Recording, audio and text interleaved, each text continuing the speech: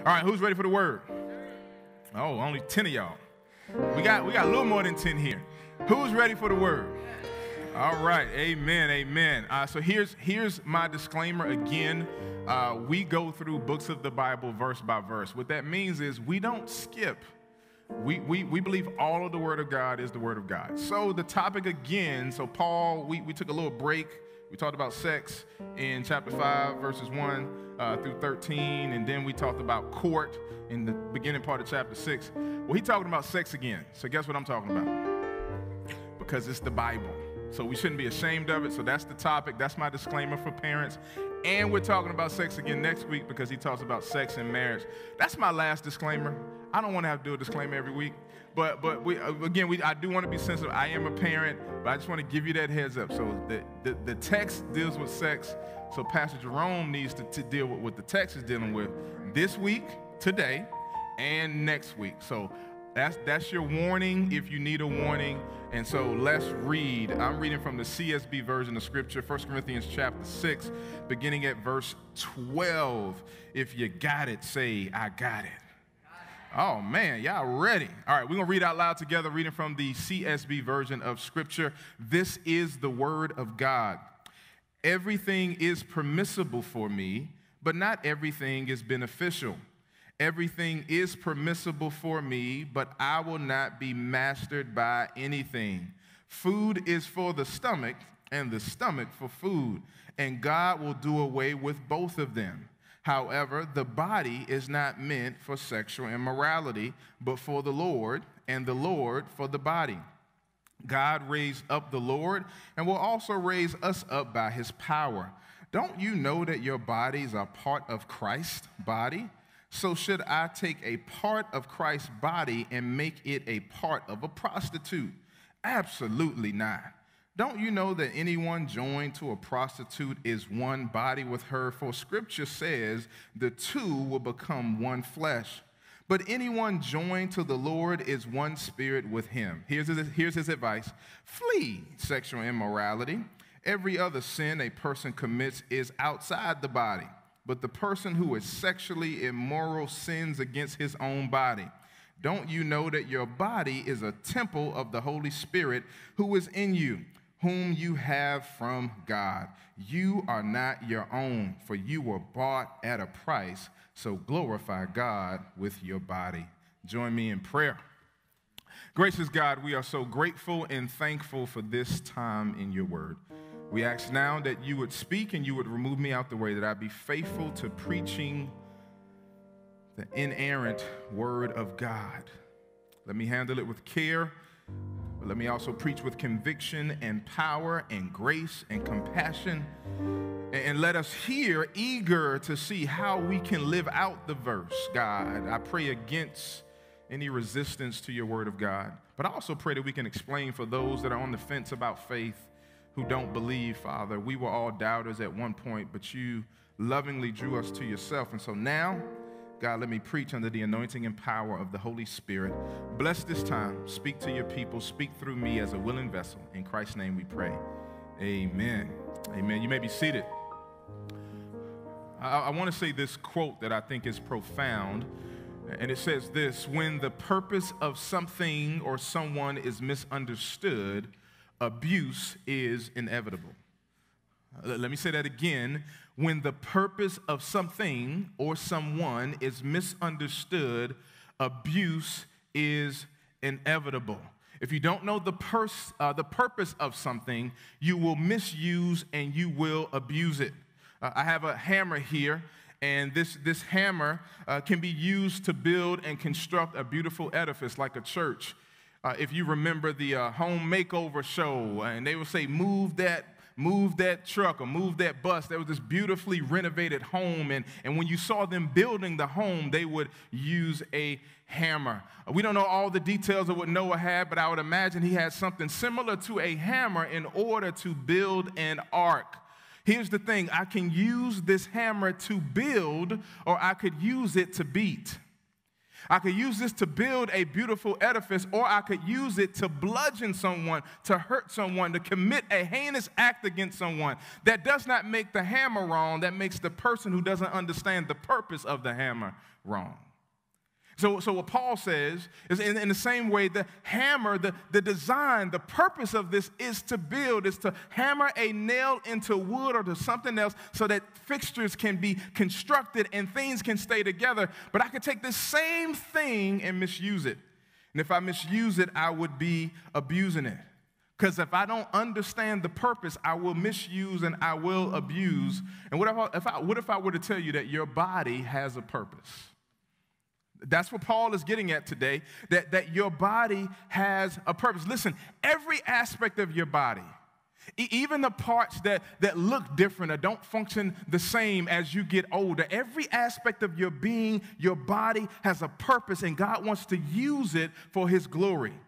But our culture does not understand that. In fact, we think that our bodies are ours, and I'm not making a political statement here, but the phrase that defines our culture is my body, my choice. But that's not the Christian view. The Christian view is my body, his temple. That my body is not my own. My body is not my own. I've been bought with a price that he's going to say later, so we should honor God with our body. The way our culture views the body and sex is most clearly seen. And look at, these are some of the words we use to describe sexual intercourse. Smashing. Body count. Meaning how many people you slept with. Side piece. She's not a human being. She's a side piece. Someone I just used for my sexual exploits. If you watched Being Mary Jane, Gabrielle Union's show, she had a man who was her cuddy buddy. Real quiet. Her cuddy buddy, someone she just used for sex. Jump off. To describe what you do when you're done, but also how you see the other person. Friends with benefits. Few more words, but the same perversion. Hook up. This is kind of old, but still used. Booty call. And this is how we get to the bed, but here's the phrase, slide in the what? Only 10 of y'all act like y'all know what I'm... Okay. I know we got all ages, so some people legitimately didn't know, but a few of y'all knew what I was talking about. Now, Paul is going to tell us that our bodies have a purpose, and in order to keep us from abusing them. Because here's the thing about sexual sin leads to physical, mental, emotional, and spiritual sabotage, and it keeps us in a state of brokenness. Listen, it doesn't mean it doesn't feel good while you're doing it, but it has an aftertaste that you can't prepare for. Sin always, it's the preview. The preview looks great, but the whole movie sucks. The preview is nice, and it gets you to spend that ticket, but then you regret it afterwards. And so he's trying to protect us, and here's what I want you to understand. Because what I'm going to say today, I'm coming to your neighborhood if you are in this, but here's what I want you to do. You need to understand the heart and the tenor of what I'm preaching and the heart and the tenor of God. Yes, I am confronting you. But God's heart is to, when he confronts you, is not to condemn, but it's to convince you that God's way is better. He's never coming. So yes, you will be confronted, but not to condemn, but to convince you that God's way is better. That despite what our culture says, and it seems free, and it seems fun, God wants to convince you that his way is better. See, when something designed by God, sex is God's idea. Sex is God's invention. No, it's not nasty. No, we should not be afraid to talk about it. We shouldn't get all funny when we talk about it in church. In fact, listen to me, parents. The studies are showing, this was a 2011 study, said that most children by age 10 have already done it. Yes, even those in Christian schools. So we got to, just because they're in a private school, guess what? They're hearing about it. Because you don't know the sexual story of the students that they're in class with. And so I'm not telling you how to parent, but I am telling you they're going to hear it from somewhere, so they need to hear it here, and they need to hear it from you. They need to hear it in this setting. We need to talk about it. And the ages are getting younger and younger because they have access with these phones. They can go on Instagram and see a woman twerking, see somebody doing something with just a couple of clicks. Don't Google twerking if you don't know what it is. Just trust me, okay? If you don't know what that means, you are right. You can stay under the rock on that one, amen? Okay? But when we don't understand, when something God designed is within a covenant commitment is done outside of his design and purpose, various forms of abuse and turmoil is the consequence. Check out what Solomon says in Proverbs 5. It says, verse 3 through 6, and then 8 and 10. It says, though the lips of the forbidden woman drip honey and her words are smoother than oil. So here it is. We call that talk game. So he or she, because let's be careful not to make women the face of lust, because it's a man and a woman in this text that's being addressed. So he or she has talk game. It drips honey. They know what to say. Anybody heard some good talk game? They know what it drips honey. Her words are smoother than oil. But verse 4, in the end, she's as bitter as wormwood and as sharp as a double-edged sword. Her feet go down to death. Her steps head straight for Sheol. She doesn't consider the path of life. She doesn't know her ways are unstable. So here's her talk game is good, but listen to me. The consequences always last longer than the pleasure. The consequences always last longer than the act. However long they last in bed, the consequences are always longer. And these are some of the consequences. Flashbacks. So some of you have flashbacks from past lovers. Flashbacks because you viewed pornography. Sexual comparison. You begin to compare. If you had more than one partner or things you've seen, you're comparing people in bed. Some of you struggle with porn and you're comparing your spouse. Sexual addiction. You feel like you can't stop. You feel like you can't control this. Sexual experimentation. Broken families.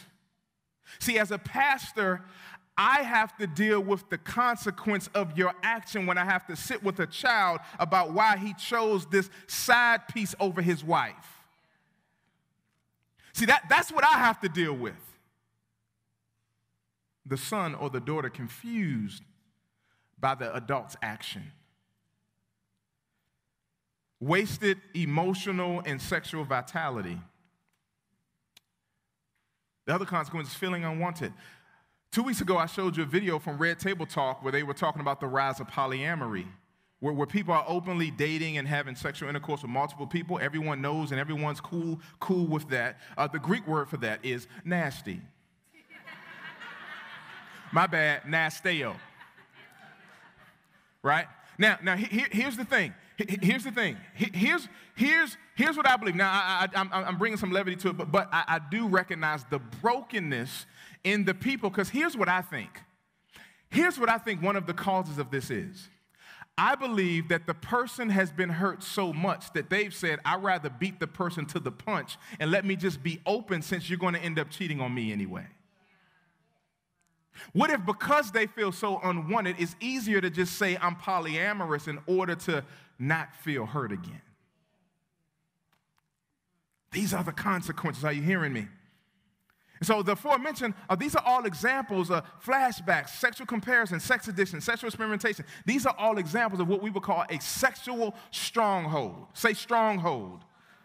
Now listen, a sexual stronghold is a value system or mindset that hinders your ability to understand, experience, and enjoy God's purpose, listen, for your body and sex. What a stronghold does is it clouds your judgment and you begin to make dysfunction normal.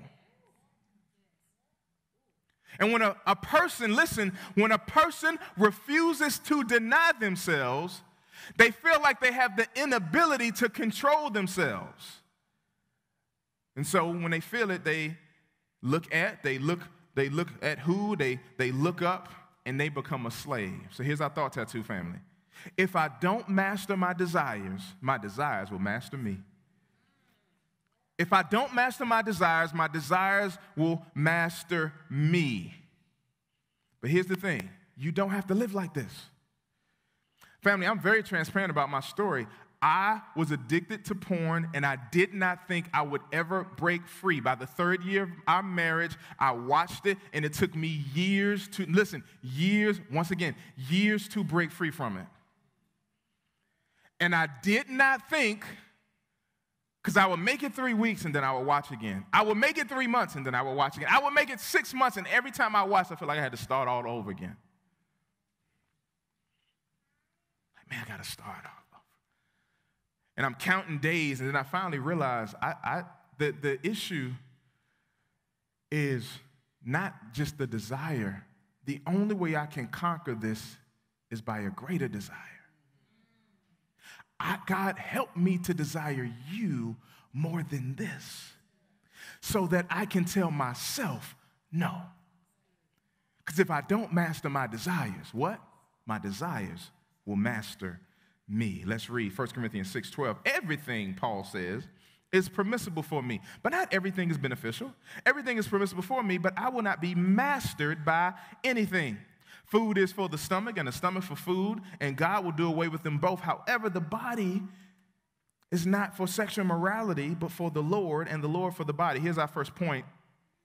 I must discern the difference between desires that are developmental and desires that are destructive. Listen to me. I must discern the difference between desires that are developmental and desires that are destructive. Now, Paul says everything is permissible for me. Here's what he's saying. I can do what I want.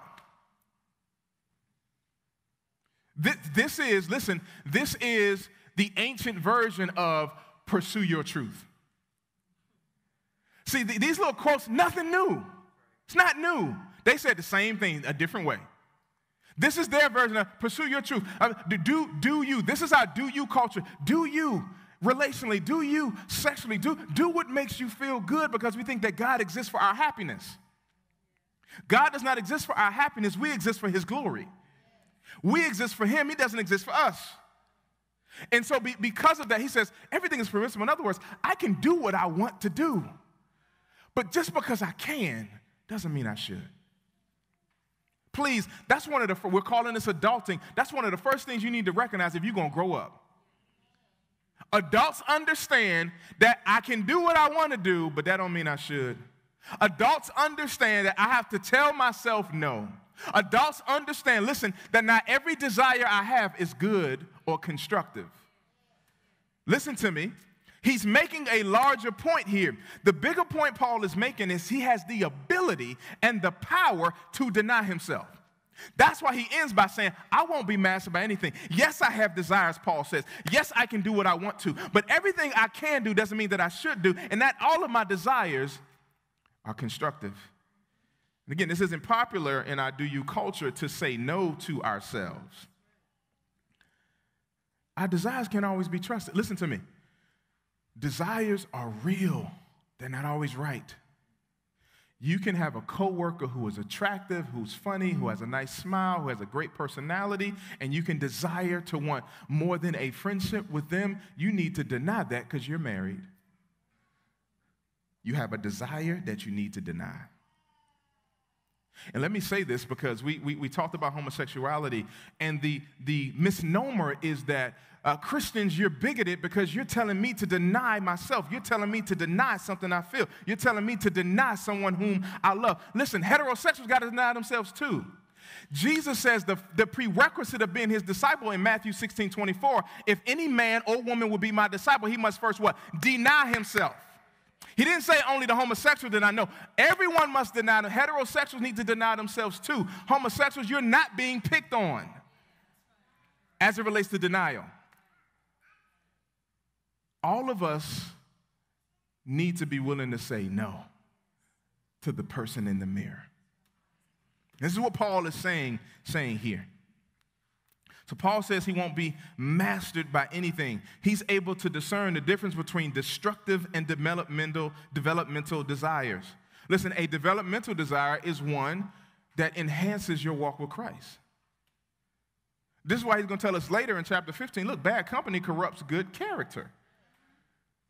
So make sure the atmosphere not that we shouldn't be around. He told us in chapter 5, listen, I'm not telling you to get away from all sexual morality. I'm telling you not to indulge in it. But if you try to get away from it, you would have to leave the whole world, Paul said. Paul said that back then. You know what that means? They was getting it in back then. They didn't have cameras and Instagram accounts. They didn't have twerk challenges. They didn't have the ways to celebrate perversion, but it was the same perversion. So he said, look, man, if you're trying to get away from sexual morality, he said, you're going to have to leave the globe. That's what Paul said. He said, you have to leave the world. So I ain't saying that, but he's saying for the church, for those who claim Christianity as their theological home, for you got a standard. Because if there's no difference in your lifestyle, why should I trust your God? That's what he understands how the world will view it. Are you with me? So he's saying he's no longer mastered by it.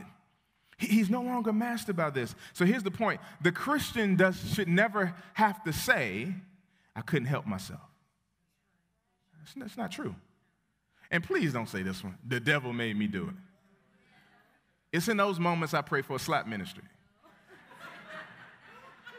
Do not say the devil didn't make you do anything, because now you're saying he's your Lord.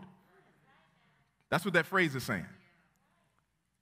Here's what Paul says to the church at Ephesus, Ephesians 5:18.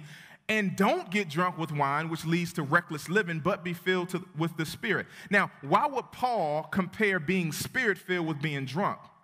Because, when you're drunk, your inhibitions are removed. You're out of control. Secrets come out when someone's drunk. The inhibitions are removed. But he's making a correlation. He said, all right, when you're drunk, you're out of control. When you're Spirit-filled, you're in control. So don't be drunk with wine where you're out of control. Be filled with the Spirit where you're in control. So where the liquor removes your inhibitions, the Spirit removes your fear. So now you're in control, and you can tell yourself no, and you can tell that person with that nice body, that nice smile, those white teeth, those abs, those dimples, no. Are you hearing me? Whatever your picture is of sexiness, attractiveness, God says through the Spirit, you have the ability to say no. Because this is what he says. So he says that to the church at Ephesus. The church at Galatia, what does he give us? The fruits of the Spirit. Love, joy, peace, patience, kindness, goodness, gentleness, faithfulness. Number 9, self-control. Hold up. Self-control. I can't help myself. Self-control. The 9th one, self-control. The ability to say no to me. And some of you had no problem telling everybody else no. But can you say no to the person in the mirror? Here's the point, family. Listen to me. You and I can overcome sexual strongholds. We can overcome them through the power of the Spirit.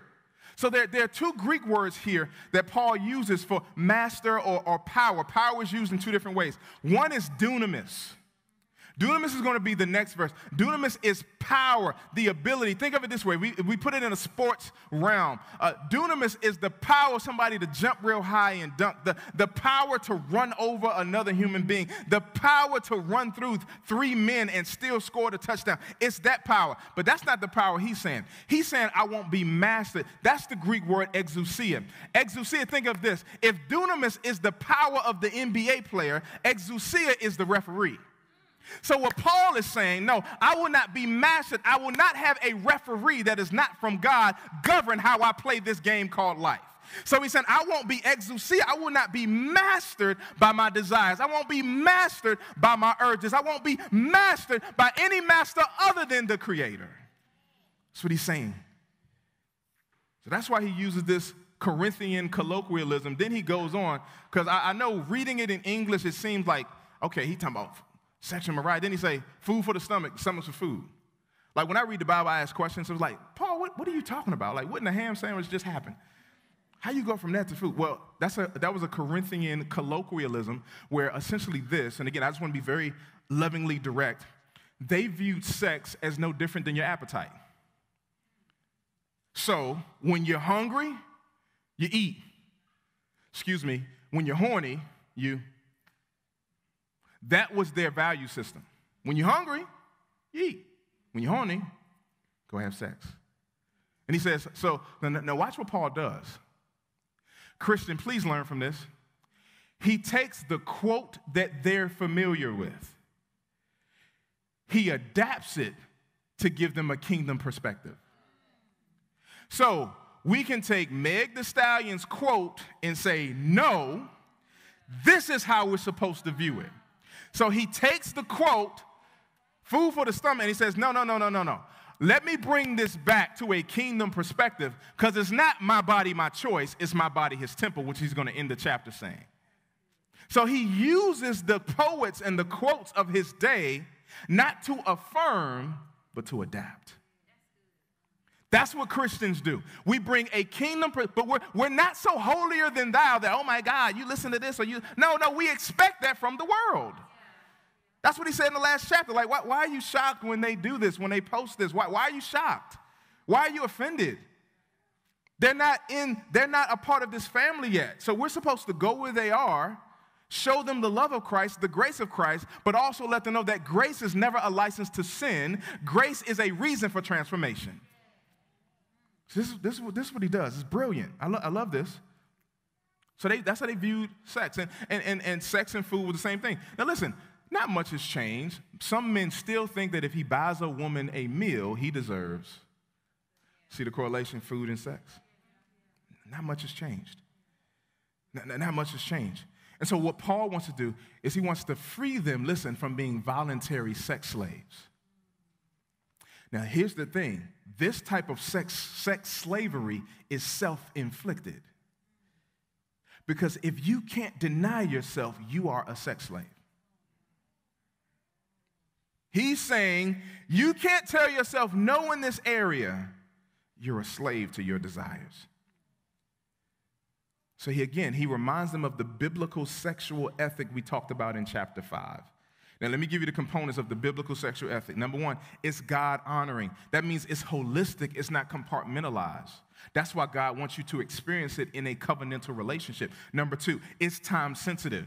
Song of Solomon says, do not awaken or stir up love until it desires. God is love, so don't awaken up these sexual desires and act on them until it's time, so you don't have to worry about if the person's going to call you the next day. It's gender specific. It's between a man and a woman. We want to lovingly engage our homosexual brothers and sisters, but we stand on a biblical sexual ethic. We do not compromise what the word says. Number four, it's commitment-oriented. It should be in a covenantal marriage. Number five, it's pleasurable. I don't understand why people don't say amen to that part. I mean, for real.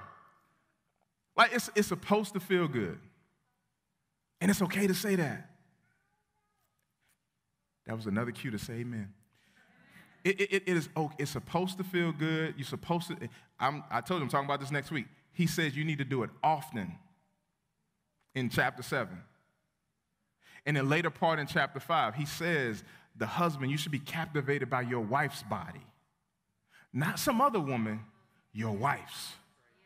Then it says, let her breast satisfy you at all times. You missed another cue to say amen.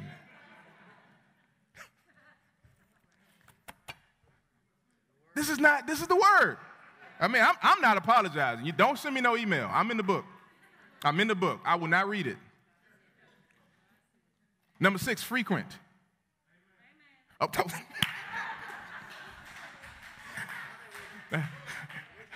how come it was a man? I was none of the. Frequent. Amen, brother. Amen.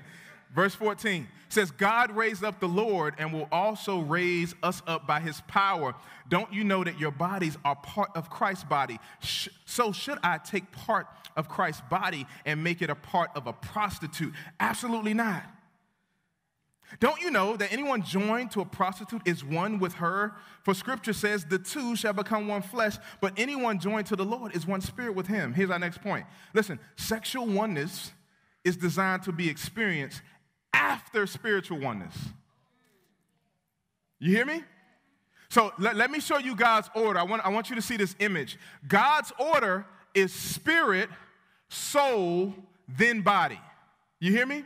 God's order is spirit, soul. Do we have that? I want to put that on the screen. Spirit, soul, then body. In other words, there should be an agreement on how we view eternity.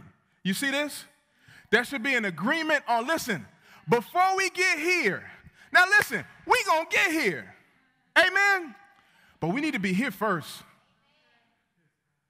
Why would you compromise with someone who views eternity different than you? So he says, before we consummate this, and he wants you to consummate it, there should be a one. So spirit, then souls. That's games. That's likes. Just because you have something in common doesn't mean that you should sleep with them. Just because y'all like pizza don't mean y'all soulmates.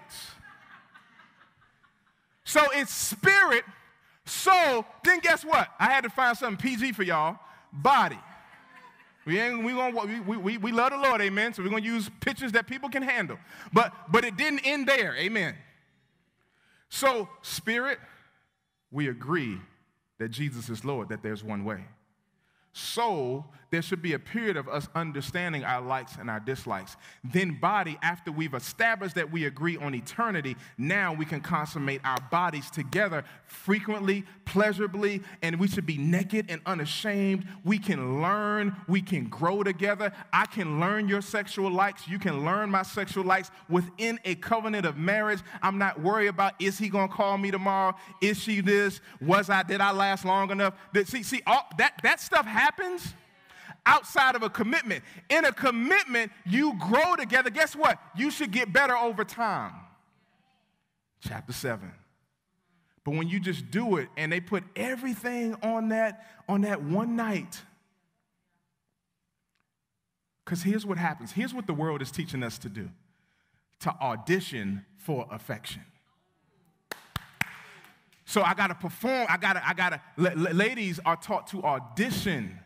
I'm not going to be too vulgar, but you got to do this to him, girl. You got to do this. You got to do this. And such, Cardi B said this. Please don't let Cardi B be your role model. Amen. Bless God. I'm sorry, but I'm not sorry. But we must have a standard. Men, don't let Migos be your role model. Again, we're not going to pick on genders. Like we need to understand as a standard.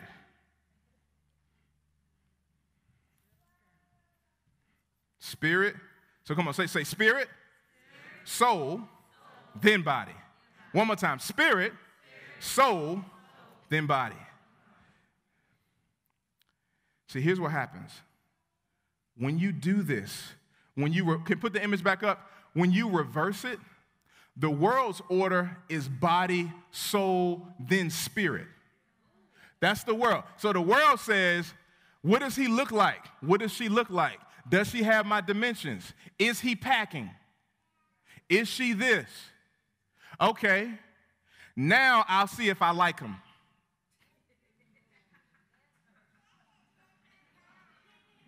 I just want you to see how foolish this is, but we should be grieved. So I done gave him or her my body, but I'm not sure how I feel about him. He go to church sometimes.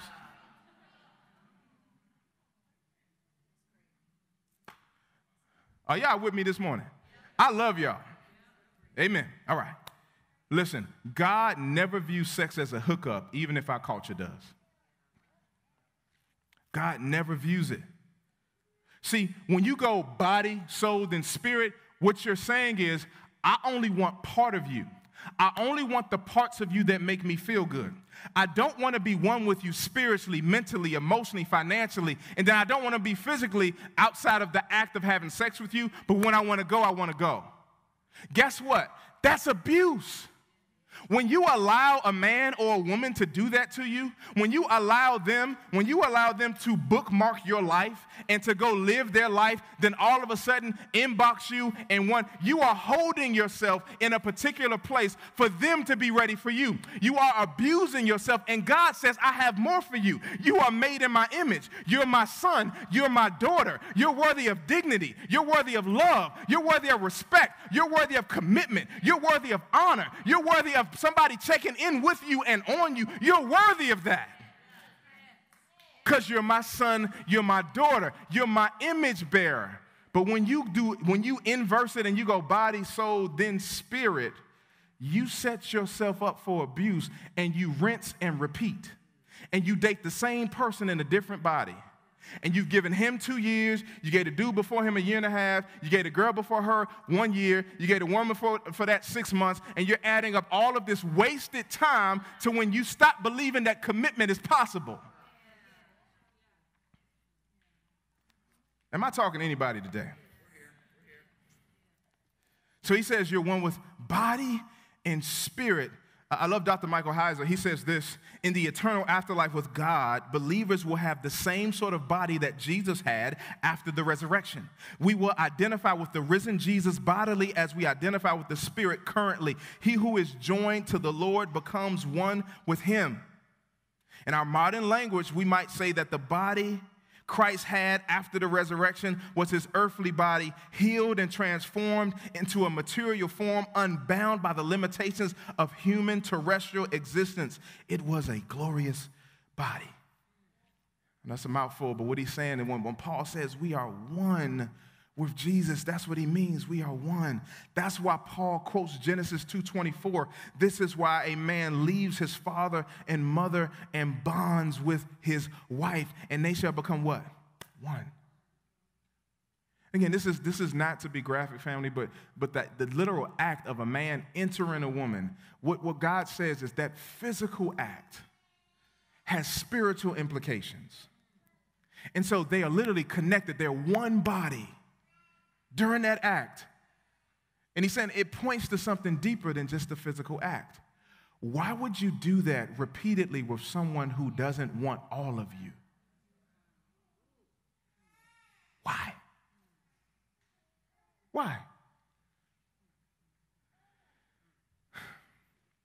When we trust Christ as Savior, we are one with him.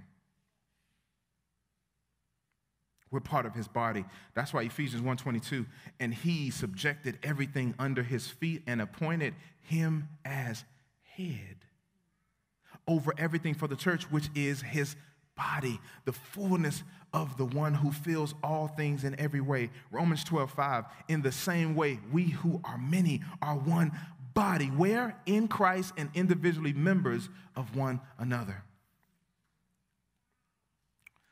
When you have sex outside of God's parameters and you're a Christian, let me just be clear, Christians do fall into this. We're not questioning your salvation. But he's saying when a Christian does this, the Holy Spirit is witnessing. You have an eyewitness. And he's not watching as in pornography. He's not watching to be aroused. He's watching and he's grieved. That's what he's saying.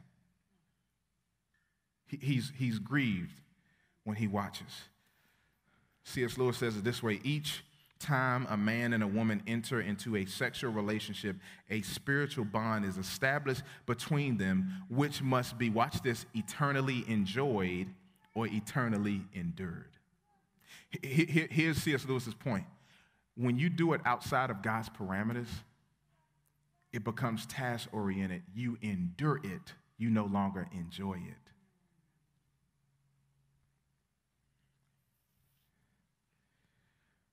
And notice, because I just got to deal with this theologically. Notice the text says the body. Family, let me help you out. There's no scriptural support for soul ties. Okay? But Pastor Gay, he said he was joined. No, he preceded that in the Greek with the body, the Greek word soma.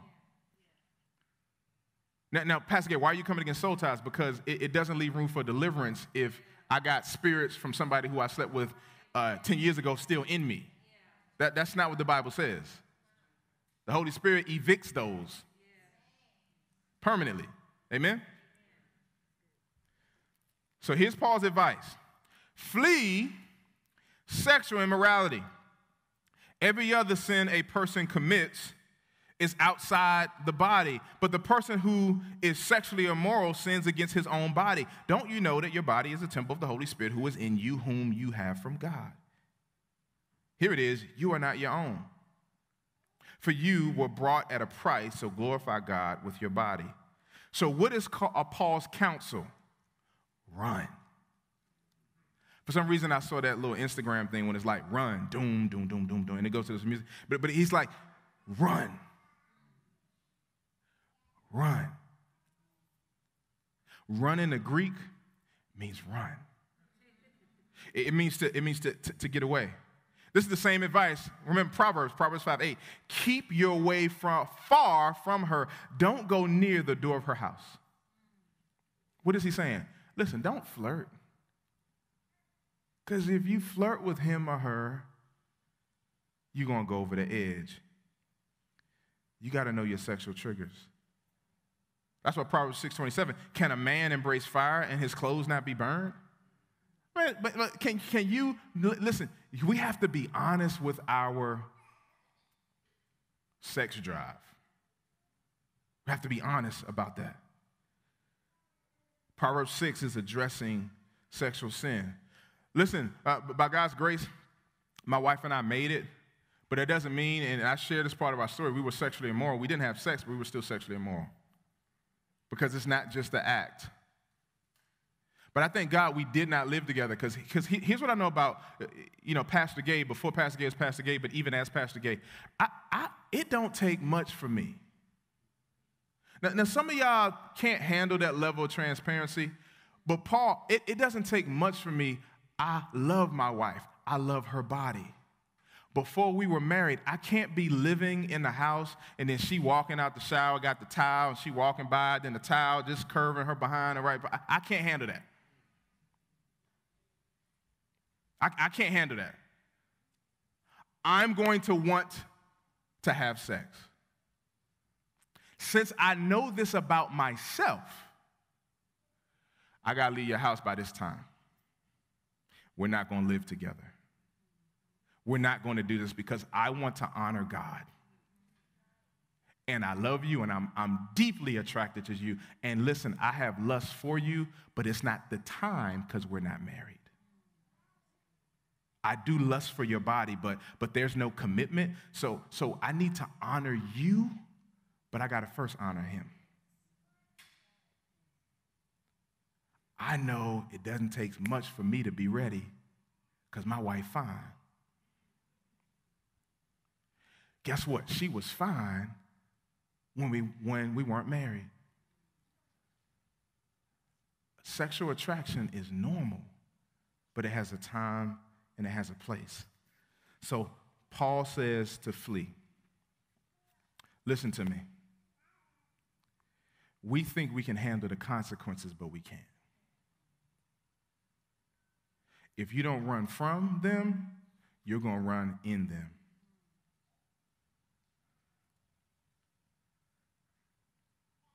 Joseph ran. Genesis 39, 11 and 12.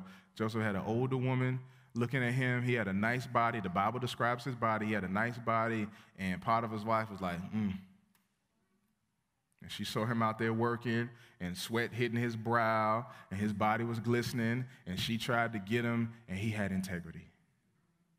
But then she kept trying, and she grabbed him. And what did he do? Run. Doom, doom, doom, doom, doom, doom. He ran. Listen to me. If you're in this situation and you're watching or you're here, I need you to hear me say this. You don't owe them an explanation. You owe God your devotion. So how do I flee? Great question. 5 things. Be honest with yourself about your sexual triggers. That's number 1. Number 2, be specific with your partner about your boundaries. You're dating somebody, pray. If both of y'all love the Lord, praise God. Honor God during your dating phase. Number 3, be accountable with others in order to succeed. Let people know what time it is. Back then, I told these brothers I was discipling, and I said, look, man, I'm going over to Crystal's house. Man, hit me up. We had cell phones. Look, if I don't hit you back by this time, boom, but this is where we're going to be at. Boom, boom, boom. Number 4, be willing to break up if they refuse to honor God. Oh, no amens. No amens. Be willing to break up. Because you don't owe them an explanation. You owe God your devotion. Number 5, be ready and willing to run. Why? You got to beat your body into submission. Paul said it this way, so I do not run like one who runs aimlessly or box like one beating the air. Instead, I discipline my body. I bring it under strict control so that after preaching to others, I myself will not be disqualified. We'll end here. What happens when you don't run? Watch this. Proverbs 5, verse 14. Now remember, he said, verse 8, Proverbs 5, verse 8, he said, stay away from her house. Verse 9, he says, here's what happens if you don't stay away from his or her house. Watch this, verse 9. Otherwise, you will give up your vitality to others, your years to someone cruel. Verse 10, strangers will drain your resources, and your hard-earned pay will end up in a foreigner's house. At the end of your life, you will lament when your physical body has been consumed. And you will say how I hated discipline, how my heart despised correction. I didn't obey my teachers or listen closely to my instructors. I am on the verge of complete ruin before the entire community. Okay, you ain't get it. Here it is. This is just some. This is not an exhaustive list. Some of the consequences. Number 1, verse 9 from Proverbs 5, wasted sexual vitality. You give your best sexual years to people who don't care about you. It says you give your vitality to cruel people. You keep experimenting. You keep doing what you want to do sexually. He says you're wasting your best sexual years, your sexual vitality. You're giving it up. You're giving your emotional and sexual vitality to cruel people. Verse 10. Verse 10, it says, men, listen up. Strangers will drain your resources. You know what that is? Turn to your neighbor and say child support. No, say it. Say, turn to your neighbor and say child support. Solomon predicted this thousands of years ago. Now I'm going to read it. Strangers will drain your resources, and your hard-earned pay will end up in a foreigner's house. Child support. Now listen, you need to pay it. That's the balance. If it's your child, you need to pay it. But the consequences of sexual sin, I've had brothers say, man, pastor, man, she didn't sow the child support at the pastor's feet. Can I help you, sister? Sow your child support into your child. Verse 11, regret. How did I get here again? How did I fall for that same talk game again? How did I, verse 11, STDs. Verse 12, depression. He says, how I hated discipline. Verse 13, rejection. I did not obey my teachers. You heard the sermon and you just turned Pastor Gay off. You heard the man, I ain't trying to hear that because I'm grown. Remember, all things are permissible, but not all things. Yeah, you grown.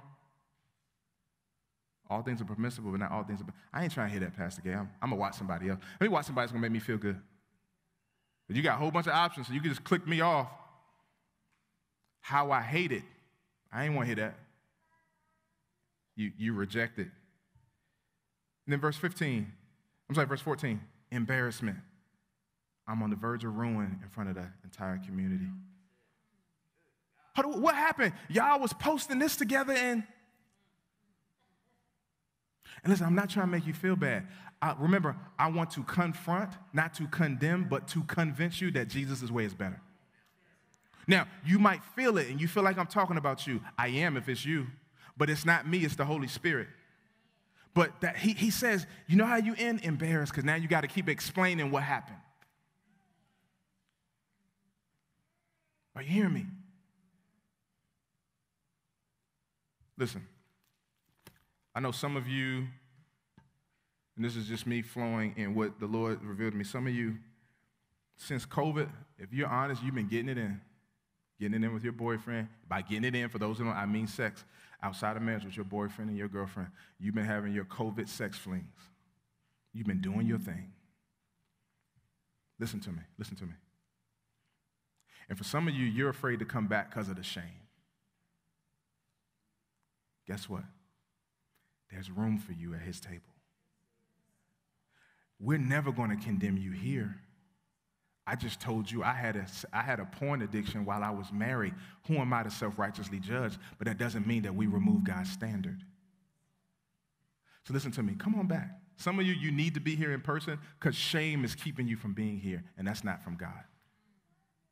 Yes, you did it. You had sex. You've been getting it in. You can overcome your sexual sin. The playing field is level at the foot of the cross. When we keep sleeping with people, right? It's like, I know it's hard to see, it's like a little piece of tape, right? And, the more and more I put it, and the different partners I have, the adhesive begins to fade away. And that's how some of you are right now. This is how you feel about commitment. This is how you feel about because you don't have any stick left. You just feel like, man, it didn't work out again. It didn't work out again. And Pastor Gay just said, I was posting stuff, and now we done broke up, and now I feel embarrassed. I feel bad, and I don't feel like explaining it. And yes, I did. We slept together. And you see little fragments of my black shirt all on this. But here's the beautiful thing about the gospel. God says this. God says this. I love what God, because he says, even though they won't stick to you, I will. And my tape is bigger, so I cover the mistakes you made. I cover your body count. I cover your past. I cover your flashbacks. I cover it. And if they won't stick to you, I will. So come to me, because there's room and there's grace and there's forgiveness and there's acceptance and there's love at the foot of the cross. He says, I'll take you back. No matter how many times you did it, I'll take you back because you're covered by grace. Our bodies exist to glorify God. Sound familiar? Because if I don't master my desires will master me. Let's pray. Father, we love you, and we're grateful for this time, Jesus, that you've exposed. And we shouldn't feel bad about that. We should say, you love us enough to expose us, to get us back on track. You love us enough to expose us, to remind us that there's room and there's grace at your table. You love us enough to draw us back. You're not trying to get us back. We're grateful and we're thankful, Jesus. So family, we always have a time of response. First and foremost, if you don't know Jesus, remember, it's spirit, soul, body. We want to give you an opportunity to trust him right now. On our website, you'll see an opportunity pop up for you to trust Christ. Just right where you are, you can believe that you're a sinner in need of grace. And if you did that, we would love for you to contact us.